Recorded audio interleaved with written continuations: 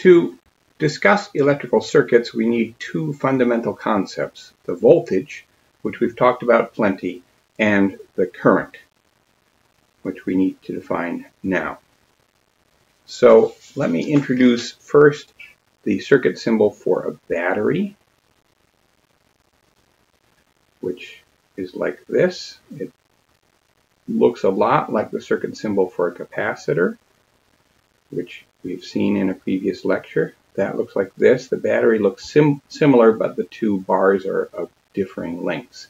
The longer bar is the positive terminal of the battery, the shorter bar is the negative terminal, but usually we don't indicate those signs. We just show the two bars. The battery acts like a pump for charge. And we'll talk more in detail about models for the battery in a later lecture. But now let's consider a fairly simple circuit where I'm going to take a battery and connect the two ends of it to a metal bar. So here's a metal bar. And the battery is simply going to pump charge around and around this circuit continuously.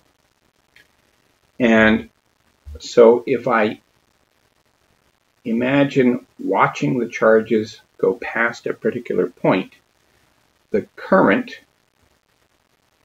and we use the symbol I, is defined to be the charge passing a particular point, like this point in our circuit. So these are wires connecting to the bar, so we're sort of looking into a wire and counting the charge that passes by. The charge passing a point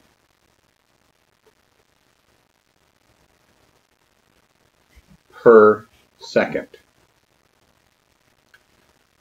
Mathematically, I could say that I is equal to the limit as a time interval approaches 0 of the amount of charge delta Q passing this point divided by the time delta T.